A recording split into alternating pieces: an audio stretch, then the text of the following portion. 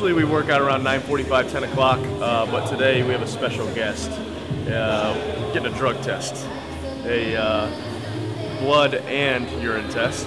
Found out yesterday at 3:15 p.m. that a guy was driving up from South Carolina. So nice. So 15 hours later, we're going to piss test you, which is so cool. So, hey, random drug test. Randomly fell on the champ. Random.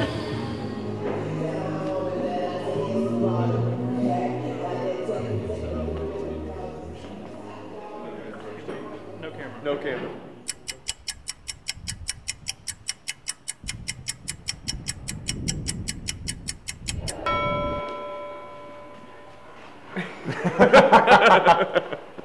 Are you still allowed to compete as far as you know? As far as I know. I can't work out for 30 minutes because I gave so much blood. All right. Extra 30 at the end of the day. Extra 30. He was no joking around. I want to know how you draw the short straw and have to watch somebody pee. Like actually, pants down, watch you pee. Staring straight at your guy. Yeah. Yeah, that's tough. Good thing you don't have a bladder, a shy bladder.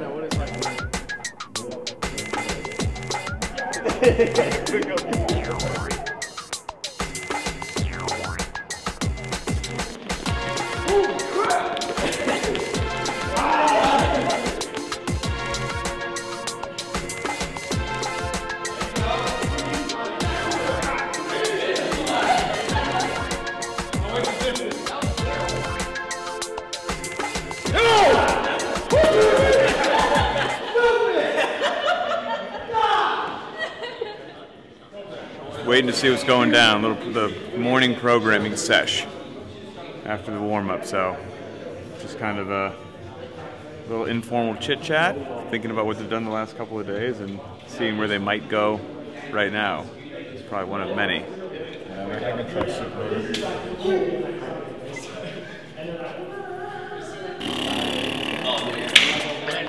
Ow! Ooh, that feels kind of nice. Keep doing that. You afraid of working? I swear to work out.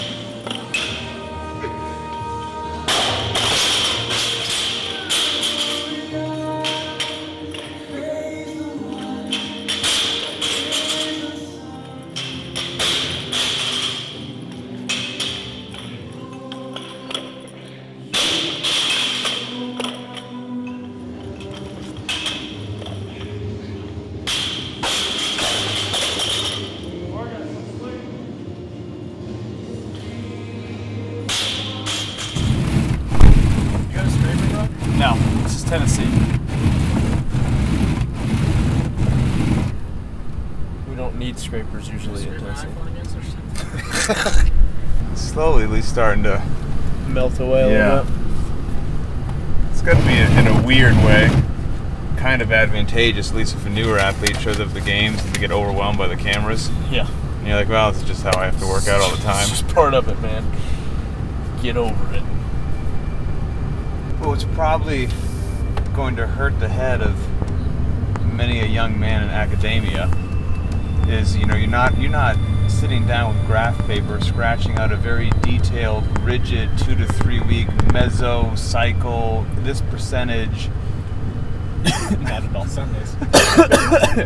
Yeah, no, I mean, we'll pick out a squat program and we'll do that for whatever the duration is, or we'll pick out a deadlift program, or do an Olympic cycle, or just something, you know, to change it up. But really, there's no real method to the madness. Lift something heavy, usually once a day, maybe twice, depends. Get out of breath a lot. When it's all consuming, you know, you've got somebody like me just watching, cheering from the sidelines. Looks great, looks cool, and you know, you're a humble dude, so you probably don't want to hear it. But truth be told, you know, you earned the title of the champ, and there's, I'm sure, pros that come with that and cons that come with that. You know, so what the pros, I would assume, are you get to do what you enjoy for a living. You're not commuting to an office. You know, I'm blessed beyond belief. I wake up every day and I enjoy what I do. Now, it doesn't mean I enjoy all day of what I do. I get to work out for a living. Sounds awesome. It is awesome. But then there's days where you're like, that everybody else has, that you're like, man, it'd be nice if I could just sit on the couch all day, or, you know, do whatever. But even on a Saturday or a Sunday or a holiday, there's still that in the back of your mind, you got to do something. And so you don't have that luxury of being like, you know what, if I take off today or don't do something today, or, you know, it's not going to kill me or not going to affect me, but every day's going to do something. So how much of what you just mentioned, you know, talking holidays or just on occasion like to sit on the, you know, chill or whatnot, how much after all these years is the physical grind versus the mental grind, what kind of weighs on you more? Physically feel awesome. I mean, I'll do CrossFit for the rest of my life. I love doing what I do, but the mental is what really takes. It's just. What does that mean? Just every day. It's that, you know, what we talked about is there's no day, real day off. There's no holidays aren't holidays, and it's not necessarily even the working out, but it's the thinking about working out, like the stress of, like me and James talked about this, when I travel, it just stresses me out the entire time, because I'm like, man, I should be doing this, I should be doing that. It's not necessarily, it's probably not even hurting me that I'm not working out that day. Probably could use the rest. Right. But mentally, it's like, got to be doing something. If I'm not doing something, I'm falling behind, or it's affecting me, or it's, you know, and it's just one of those things that, you know, it's not just affecting me, it's, you know, it's everybody, so everybody that's close to me, so. And what's the pressure like, just because you're representing, you know, yourself, you know, when people see you, they think of not just Rich Froning, but they think of the sport, they think of CrossFit, so you're kind of, whether you want to be or not, an ambassador of the program. And when you meet somebody, I would assume you have to be kind of on. Yep. Or, you know, how is that? That's just, you know, it comes with the territory, and it's been a gradual growing into the last 4 years. You know, I talk a lot about 4 years ago, you wouldn't have caught me. I had to speak to 5,000 people this weekend. 4 years ago, you wouldn't have got me up on that stage, period. Now it's just part of it. I'm fine talking in front of groups. I'm fine hanging out, having people around. My biggest fears before CrossFit were speaking in front of people, and then large crowds. So those are two things. Welcome to hell. Exactly. So, you know, and still the crowds, like, when there's a bunch of people around me, I start getting a little, like, Jason loves it. Jason eats that stuff up, and he's great at that. When we went overseas, I guess it was last year, we did the Invitational. Jason goes out into the sea of people, and, you know, like, people pulling on you and wanting picture left and right. That's about as far from my comfort zone as possible, and that exhausts me more than actual working out. Going and, you know, smiling and for pictures and doing all that stuff, you know, and I enjoy it, and I'm glad that, you know, people want that. Sure. It takes a toll on me a little bit. Yeah, it's a very interesting side of it. Yeah, and you don't think about that. You know, growing up, everybody wants, or most guys want to be a professional baseball player, a professional football player, and then you see all these professional athletes, and I'm nowhere near, you know, the Tom Brady or the Peyton Manning that can't go out and, I mean, they can't do anything, literally. They can't go out or they get stopped. But at a CrossFit event, it's a very similar feeling, but I can't imagine having to live like that. You can't live, and everybody's like, oh, you can't feel sorry for them, they did it themselves, and you're like, no, they didn't chase that. No, exactly. So we all talk about you've got to figure out what your weaknesses are. You've got to, you know, work on those weaknesses, but not too much to where you create other weaknesses. Or, I mean, it's a never-ending battle, and there's no secret formula. It's just hard work. I don't care who tells me to row until the games. I'm not. How shitty was that half marathon? It was the worst thing I've ever done in my athletic, physical, just career, just mentally. I was gonna say pain or boredom, or just or both. Grind. Both. It was absolutely the worst thing ever. I have not done that one. Don't ever do. Everybody's like, "Hey, Rich, I rode the half marathon." I'm like, "You're an idiot." Like, what? I want to say you're an idiot. Why? Every time. He'll do 20 swings, I'll do 20 swings. After I'm done with 20 swings, he's going to do 20 burpees, I'll do 20 burpees. That's round one. Just keep going for 8 minutes. Too many. Good point, Jay.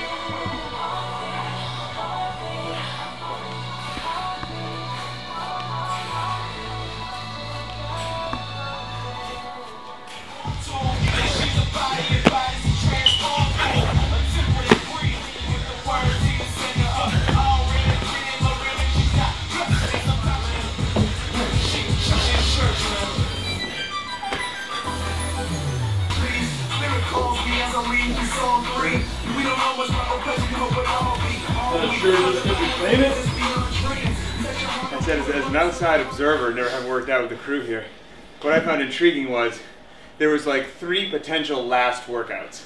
Like it's kind of, then it's like, you know, there's kind of no one left. There's kind of wandered. And then like, oh, we had this thing. One thing came up, and then it was like, cool, oh, we did a second one, unexpected. And then no one left. You know, and there was some wandering over to the dry erase board. Son of a bitch. That was like the other Little day. surprise, Well, surprise, it's usually surprise. to get as much done as we can until 5:30. Yeah. Since you guys are here, we went a little longer. Hillary's not feeling good, so she's just kind of hanging out. So I can't spend time with her because she's sick, because I'll get sick. And, you know. It's math, simple math. But it's usually like 5:15, and I can tell, like, we'll both kind of be looking at each other, and then we'll be any talking, and we'll be like looking at different objects in the room. And it's like when we did Ben's workout the other night, like I could tell where that was headed. There was a barbell on the ground, and I'm like, damn.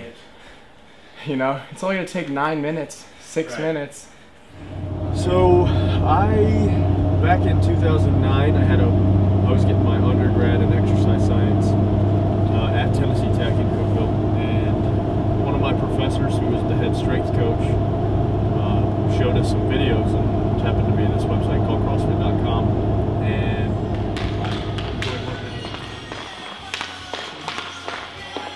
about to play some hockey. We're in Sparta, Tennessee, and people who think Cookeville is a small town in the middle of nowhere, welcome to Sparta. This is our second week in a row, though, so don't be too upset at the show.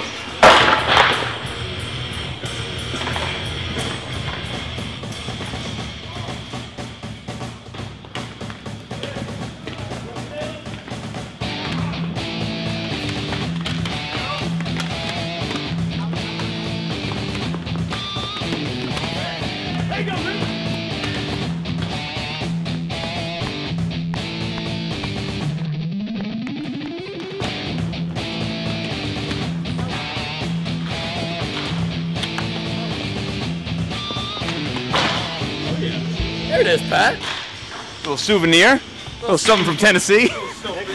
Take that, California. From Tennessee with love. You gotta have fun. What's the point in being fit if you're not gonna do anything or use it? So, we don't do this all the time, but when we can get out here and have some fun and actually use what we do. And good group of guys out here, and nobody's too aggressive where there's a real imminent danger of getting too injured. I took 2 pucks off the knees last week, each knee, and that wasn't pleasant, but still fun. I'd go crazy if I was living in a padded room all the time. So, rumor's true. Yeah, we did play tackle football a few weeks ago. So, yeah.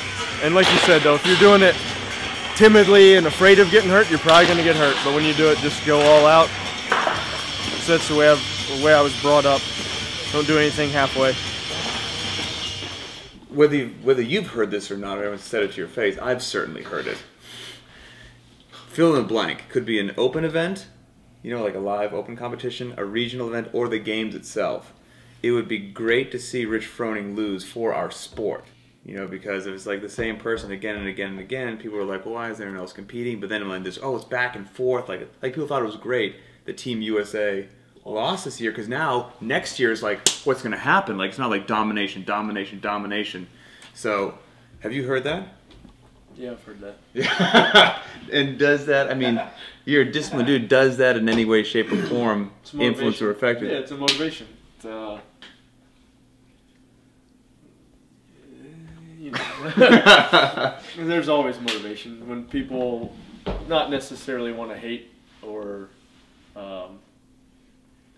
downplay what you do, it's definitely a motivation.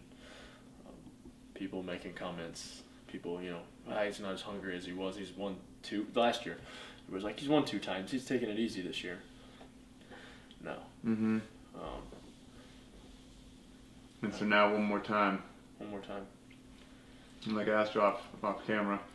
Does one more time in your mind, does it have to end on a victory? It needs to end on a victory. It doesn't have to end on a victory, but it needs to. I like that. Yeah. I don't know if my lawyer deciphered that, but I like that. No, that's cool.